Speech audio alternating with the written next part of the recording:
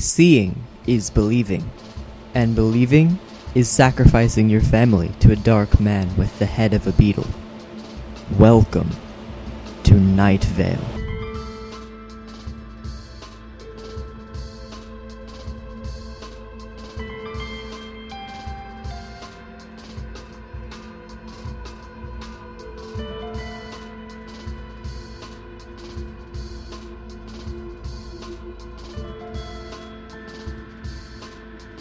Good morning, listeners. Sorry this isn't the voice you're used to. This is intern Skye. Cecil is out on vacation, so I'm taking care of the show for the time being. Now, I know our Cecil is something of a celebrity here in Night Vale, but please, try not to scream that you love him, or ask him for autographs, or give him any salamanders. Mr. Baldwin is a very busy man, and this is his time to get away from his job, so we should really just let him relax. I must say, it is very exciting getting to work here at the station.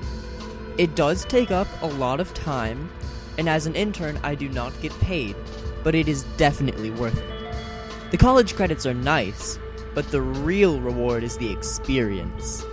Learning is fine and all, but there's nothing that can replace real, actual action. Getting the coffee for Cecil, researching for him when it's needed, taking the radio equipment on its daily walks. It's all very, very exciting. This just in, word is that a mysterious door has suddenly appeared right in the middle of Janus Drive. Traffic has been somewhat impeded by the newly materialized portal, and a bright red sedan has crashed in the owner's attempt to swerve out of the way of the door. It is dark, most likely wooden, painted black with a slight golden finish. It does not appear attached to a door frame or building of any kind, although they could just be invisible and intangible. That's always a possibility, but for now let's just assume that it is, in fact, standing upright, unsupported, and seemingly leading nowhere. In city news, Night Vale is getting a museum. Yes, we know there's already the Museum of Forbidden Technologies, but considering that every single one of the numerous exhibits in the museum are covered in thick burlap coverings at all times, I for one am glad that the city council has voted to spend several $1,000s founding a new museum dedicated to the city council. Oh, won't that be interesting? An update on the door that mysteriously appeared right in the middle of Janus Drive. It appears that local fireman and dog lover Brent Raleigh has attempted to open the door. How he expected it to open is unknown, seeing as it has no doorframe or hinges from which to swing, but swing it did. As soon as Raleigh touched the handle of the door, witnesses report that he became luminescent, glowing a faint red light. Although others tried to stop him, it seems that he somehow managed to open the door and walk through it. Although nothing remains on the other side of the door, except for the car wreck on Janus Drive, it appears that Raleigh is now nowhere to be found. More on this as it occurs. Let's take a look at the community calendar. Friday, there will be a conversation you will then forget. There will be a death. And no one will remember this death, and no one will remember the person that died. But all will mourn. All but one, that is. Saturday, the stars will align. An ancient prophecy will be fulfilled. Unfortunately, I am merely an intern and have not been told which prophecy.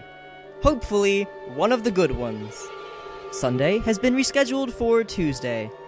Sorry for any trouble this may cause. And Monday is Howling Day.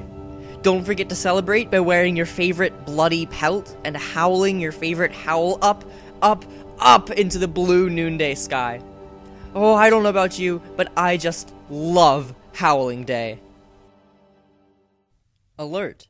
This just in. A woman known as Alyssa Lewis was just arrested by the sheriff's secret police. Lewis is a very well-known mastermind criminal and cunning thief. She has long been the head of a very skilled and elusive criminal network, stealing from the Night Vale Community Credit Union and several smaller, family-owned lizard banks as well. She was found today having been stabbed and abandoned in one of the many screeching holes in the Cactus Bloom housing development. She was handcuffed, arrested and is now being held in custody under charges of unlicensed death. Another update on the door in Janus Drive. The door has opened once more.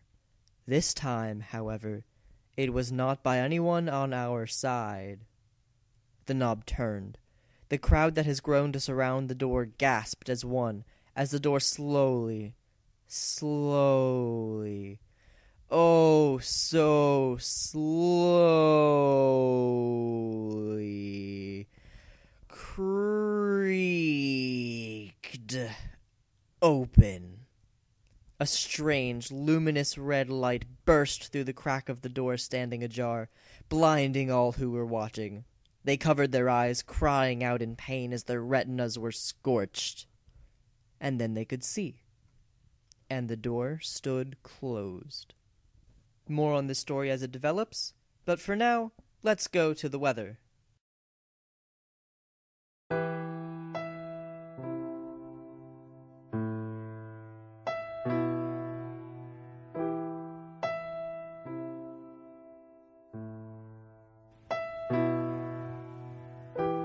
I know what you think, alone, late at night, when no one's at home, you're all alone, you're so alone.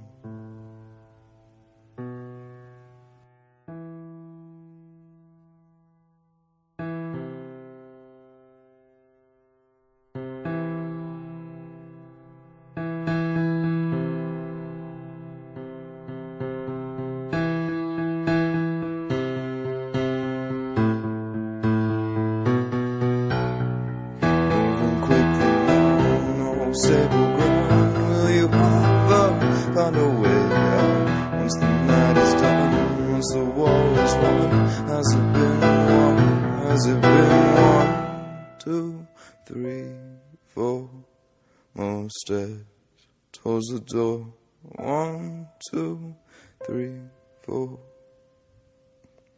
Your mind is gone.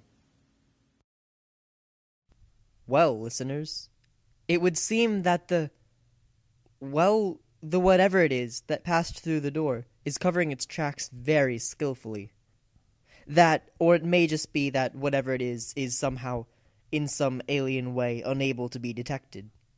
Despite the best efforts of our sheriff's secret police, the thing, whatever it may be, has not been found. Police are now searching for whoever has passed through the door, and is now hiding, somewhere, here in Night Vale. But we here at the station ask you, listeners, we implore you even, search on your own. We must find whatever unknown danger has invaded our town of Night Vale and stamp it out. We must ask ourselves whether it is worth it to do nothing, to sit by and let a foreign, other danger encroach into Night Vale. It is our city, or as near to ours as anything can be when ruled by a mysterious, reclusive consortium of lizard kings, and it is ours to defend. It is ours to love, and to cherish, and to fight to protect. Yes, it is dangerous, going and searching for a mysterious being that may or may not be able to be detected or even really exist. Yes, it is scary, acting on your own, and you will want a guide. Remember, though, that I am no one special. I am only an intern, speaking into a microphone, telling you what I know. I know only as much as you do. And I know that you will do good. Good night, Night Vale. Good night. This video was a fan episode of the podcast Welcome to Night Vale, written by Jeffrey Craner and Joseph Fink, and produced by Commonplace Books. Today's weather was Night by Andrew Prevatte. Background music was by Disparition, Atom, and Kevin MacLeod. This video was made in the intent of celebrating and promoting Welcome to Night Vale, and is entirely fan-made. Today's proverb: 2 heads may be better than 1, but what about 12? Are 12 heads better than 1? You tell us.